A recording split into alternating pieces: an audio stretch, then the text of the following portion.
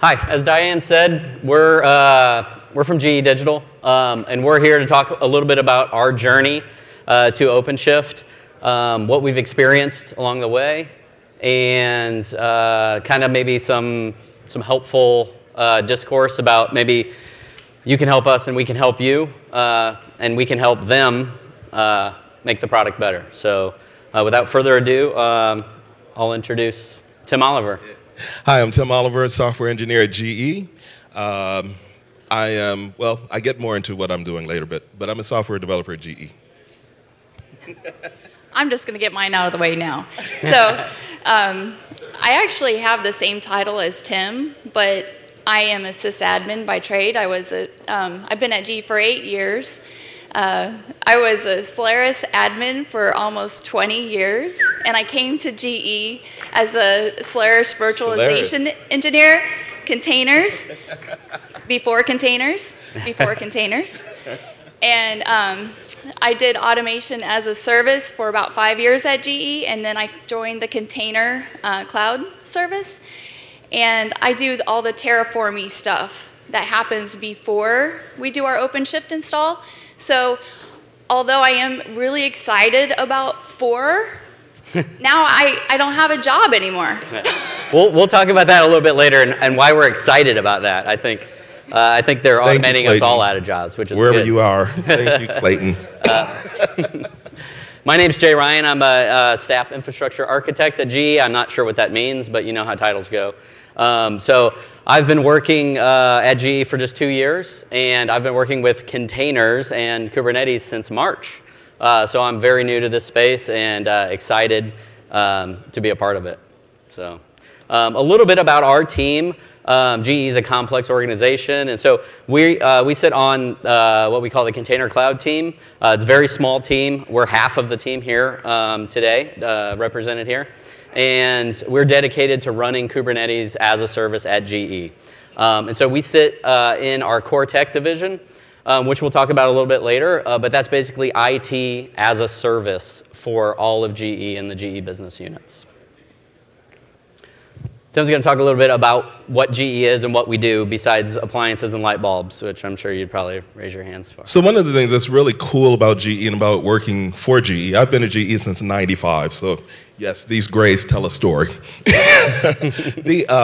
But GE is a huge company, and we're all over the world. I mean, take that globe and stretch it out, and that's where we are. Pick a country, and we're probably there, have a presence. So GE is the kind of company that builds the things that make things like cities work. We do the power plants, and we do the oil and gas, and we do the power, renewable power, and things like that. It's all the kind of stuff that's behind the scenes, but it's huge. It's industrial stuff. And then there was also the light bulbs and the home appliances and things like that that is now no longer a part of us. But that's another story. So we're all over the world, and we're in a lot of different businesses. We're in healthcare. We're in, we do things with, obviously, the Department of Defense. We're in aviation. We make engines and things like that. So in some of our businesses, it's really highly regulated. And then in other things, it's what you would think about as IT. So it's pretty cool. Back in probably about 2010, we're dealing with a lot of things that you probably have heard as an enterprise. Every developer team thinks that their application is special and requires their own server. And so you go and buy that hardware, it comes in, it sits on the dock, and then it's underutilized because their app is the only thing that's using it. But then at the same time, they're complaining about compute costs. Oh, everything costs too much. It just costs too much. You got to lower the cost. And so I was part of a team that was a part of our initial entry into the cloud. And we're looking at these things and we're trying to just get the cost down. So we're looking at all these apps and we're looking at all these underutilized servers and all of this. And we're thinking, how can we do this better? Well, along comes Docker and containers. And it seemed like the perfect solution. But then we have, you know, we had some changes. If you've been watching any of the Wall Street stuff, we've had some changes in the way GE operates. We won't go into that. But there's been changes at management levels and things like that, right? So some of our initial efforts got thwarted But we started down the Docker road with Docker Swarm, and we had some successes with that. And then we started with some of the other technologies, and we had some successes. We found ourselves actually developing the pieces around Kubernetes, because Kubernetes, particularly in the earlier days, Kubernetes is a bear to install. It was just huge, and it was unwieldy, and it really took something to install that thing and to keep it running right. But we were building services around that, and then we saw OpenShift. And OpenShift, everything that we were trying to build, OpenShift had. So what we were doing didn't make any sense anymore. So then it was like, well, okay, how do we just, if they already have it, then why are we building this? We can just get it from them. And then, of course, Red Hat does all of the great stuff that, as an enterprise, you need with the support and everything like that. So we got down the road of containers. We had a lot of false starts, but we had a lot of opportunities for containers. And then OpenShift and Kubernetes happened, and we got started with that. If we take a step back a little bit and talk to you a little bit about core tech, about IT as a service at GE and how that works, it will kind of make sense about why we approached OpenShift the way that we did. So 500,000 people core tech is supporting in over 170 countries, 7,000 enterprise applications, and as Tim mentioned, migration to the cloud, app modernization. 300,000 employees all over the world. Right. Over 10,000 applications, actually. Yeah. So 1,000 plus. I think that's old data. Probably 1,000 plus applications migrated. So as Tim said, we're around the globe. So one of the things that makes core tech special is that we're really a business partner. We're partnering with our business units together to help them migrate to the cloud, to help them optimize their applications. And we really do that through like a product-centric approach. So we are a service provider for GE. And so if we're not successful, GE's not successful. So one of the things that we focus on as a product organization is building products for the customer, not bringing IT services that they have to consume. So that approach kind of flips things on its head. And so if we are successful, GE can be successful too. So one of the things that I'm doing actually is taking OpenShift and writing a layer around it that is specific to a self-service kind of a model that we want our users to use. And I'm making calls to the OpenShift API in order to do things like create accounts and assign groups and roles and all that to users and groups and things like that. We're handling that metadata side of it outside, and that's the piece that I'm writing around OpenShift. Yep. So OpenShift at GE. So we took, like I said, core tech takes a product-centric approach. So we kind of took a product-centric approach when approaching OpenShift. And so as you heard already this morning, the reasons why OpenShift. OpenShift checked all of those boxes out of the gate for us. Kubernetes the hard way is a hard way, right? So, and now OpenShift, what we find out that in OpenShift 3, that was OpenShift the hard way. And as Clayton and Derek stated, right, they're making things a whole lot easier for us going forward. So they're checking those boxes. They're a step in front of us the whole way, and that just excites us. So when we have conversations with our security teams, we can tell them that, you know, we're bringing secure platform out of the box to start with. A little bit about kind of the background that Tim mentioned. 10,000, when we did a small survey, a small sampling of what our customers were doing with regards to containers and orchestration, we found some moderately surprising numbers, but we found tens of thousands of containers running. We found thousands of Docker daemons and around 100 or so orchestration engines. And so that was, like I said, just a small sampling. That was maybe a 20 or 30% sampling of the environment that we had access to dive into. So we saw our customers with a need, and again, with the product-centric approach, right, we're going to build a product to help them solve that need because Kubernetes is hard to operate. When we surveyed some of these customers, what was the main thing? Is like, hey, you guys are running Kubernetes. How's it working out for you? Yeah, and all of them, without fail, just about everyone that we talked to. So here, just to back up a little bit, they started doing Kubernetes or Docker or whatever the container strategy was. They started doing it on their own because we didn't have a corporate service offering for them. So it started happening at a lower level. But when they heard that we were doing OpenShift, not every one of them said, great, because I don't want to run this. I don't want to run OpenShift. I want somebody else to do it. I just want to consume it, which made our job a lot easier because we actually had a built-in market at that point. Yep. So that's when we implemented our Kubernetes as a service model. And so what that really is a fully automated and orchestrated lifecycle for OpenShift. And today that's built on AWS with more clouds to come in the future. We're using persistent storage. We're using EBS dynamic volumes, as well as experimenting with cluster dynamic storage in AWS as well. We don't have pretty pictures to show you about all of our cool architecture because it's OpenShift's architecture. And again, one of the things that made this such a great choice was they lay out reference architecture. They tell you how this should work in production. And so we followed their model with high available masters, etcd and infra. We're using 4-node OCS clusters for Gluster.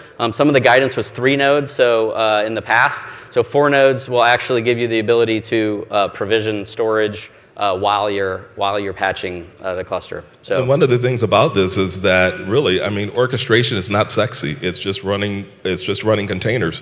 But that's exactly what you want. You don't want it to be out there visible saying, hey, here I am running containers. You just want it back there doing the job. And that's what we've seen so far. It's been up and our users are using it and the thing just goes. Yep. So we started with the internal registry, which is fitting most of our needs, actually. We also have some registries that are part of some of the other work that some teams were doing that we're plugging those in as well.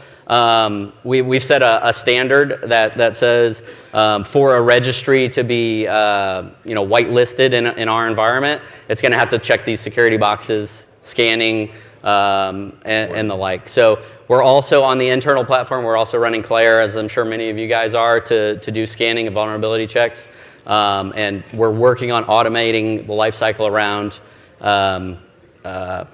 detect and remediation. One of the guys that's back home that didn't come sent us a Claire report today that he was doing some scanning, and the very containers that I'm using to run what I just told you about around the API has 50 vulnerabilities. So thank you very much.